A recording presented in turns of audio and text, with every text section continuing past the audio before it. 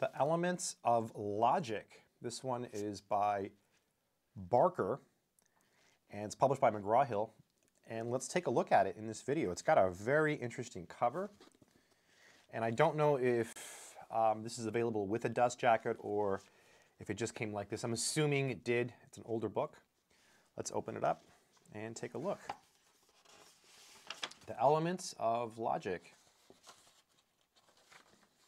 Stephen F. Barker, Department of Philosophy, the Johns Hopkins University, published by the McGraw-Hill Book Company. Wow, it smells, I gotta smell this, I'm sorry. Just, it smells so good.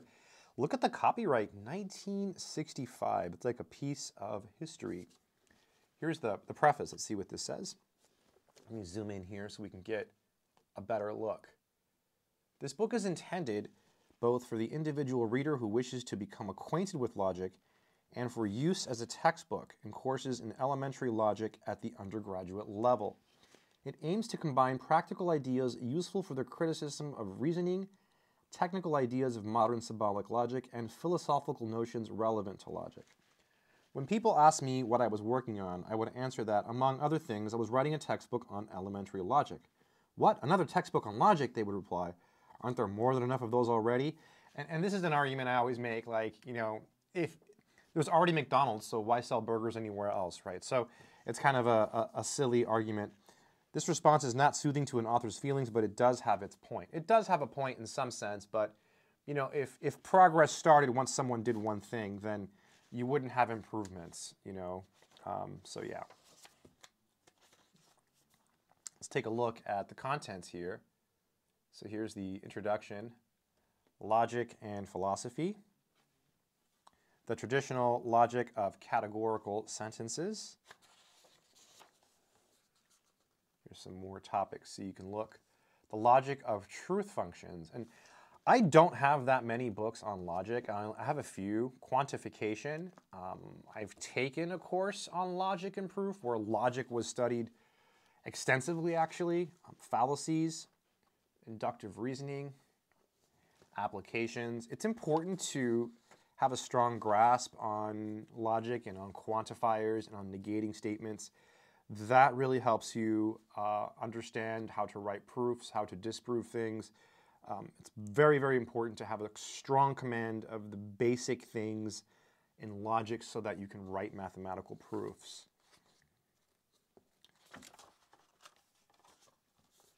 Logic and philosophy. This is the introduction. Let's just take a look at this.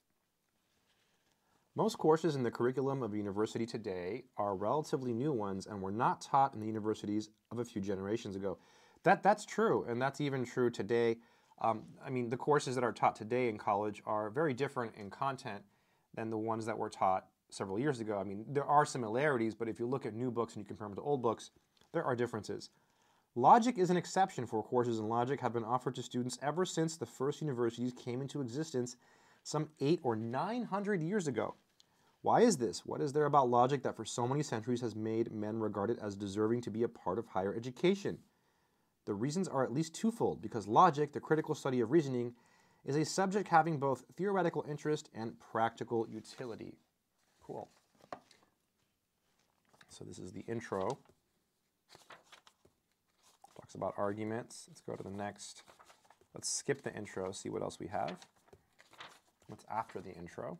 2, the traditional logic of categorical sentences. In this chapter, we shall consider the traditional logic of categorical sentences, a part of logic that stems from Aristotle. This part of logic deals with arguments whose premises and conclusions all can be expressed as sentences of the kind called categorical.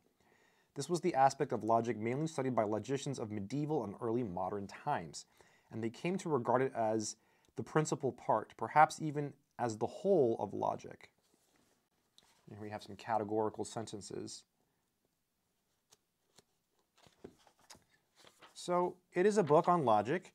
Is it the best book on logic? I would say no. Here's some exercises. I would just say that it's an old book on logic. And as a collector of math books, it's one that I have, right?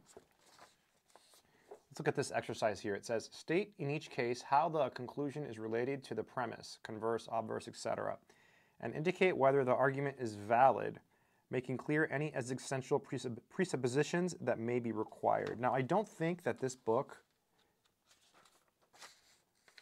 I don't believe it has answers. So that is kind of a problem.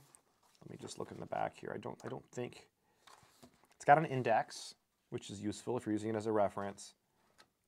Yeah, it doesn't have answers. It's got a glossary, which is useful as well. And I just got to give it a whiff here. I'm sorry. It's just like, it's incredible. It smells a little musty. It does smell a little musty, but it kind of does smell like an old comic book. 1965, right? Such a piece of history. So it's a book on logic. I know that a lot of times people want to learn logic and philosophy. This one's kind of cool because it's written by a person who has a philosophy degree. So yeah.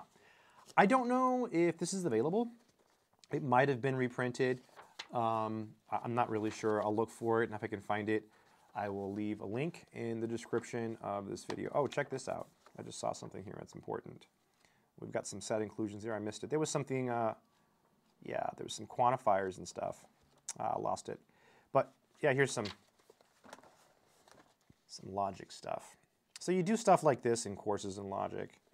You know, you do problems with truth tables, and you learn how to manipulate quantifiers and statements and negate things. And that's really where the value comes from in logic. You just need a strong command of the basic things. Yeah. Explain the justification of each legitimate step. If any step is illegitimate, explain why and consider whether the deduction could be rearranged so as to demonstrate the same result legitimately. Cool. Yeah. Inductive generalization. Give it another whiff here.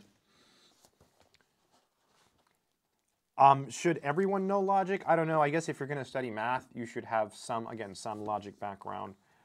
And the prereq for logic, by the way, is just knowing how to read. As long as you can read, you can learn mathematical logic. Yeah. I don't have a course on logic, but I have other math courses on my website, mathsorcerer.com or freemathvids.com. Check it out. My courses are actually on Udemy, but if you get them, please use the links from my website, as I've lowered the prices and it helps me greatly. Also, if you want to subscribe, feel free to do that as well. Wow, this is bringing back some memories here. Look at this.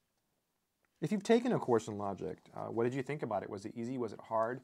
Many computer science students learn logic for the first time in a discrete math course. That's a place that you might see logic for the first time. If like you're going to college for computer science, you'll learn it there.